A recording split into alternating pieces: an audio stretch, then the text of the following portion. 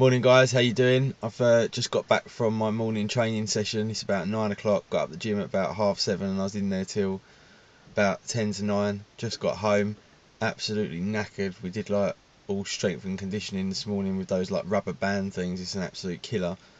So yeah, gonna go in, have some breakfast, chill out for a little while, and then I'm going for lunch at my parents today because I haven't seen them for a couple of weeks. So yeah, that's basically my day. My nerves are still up from doing that iPad 2 video the other day where I ran over it with my car. That was quite a scary moment. I really did not know whether that was going to survive or not, so I was kind of shitting myself really.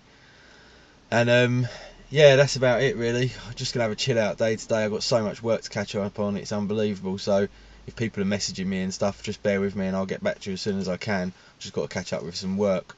So yeah, guys, have a wicked Sunday, and I'll catch up with you all tomorrow.